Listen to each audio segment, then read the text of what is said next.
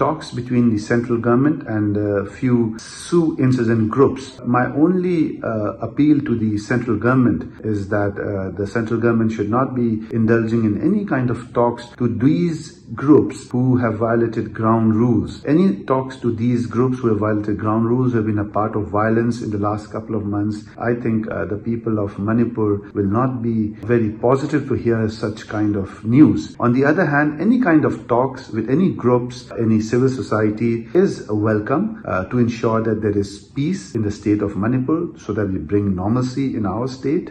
I also read an article recently in the Wire stating about the government of India's talks with few Sioux insurgent groups. Few people were asking me, are you aware of the details of the talks? Yes, we are aware of the information regarding these talks because we know it is an open discussion. But as far as the details of the talks are concerned, we have no idea at all what is there. Whether the state government will be having any idea regarding it, they are aware, the state government is aware of the talks, no doubt. The details in the talks, I'm not too sure whether the Chief Minister or the state government would be knowing.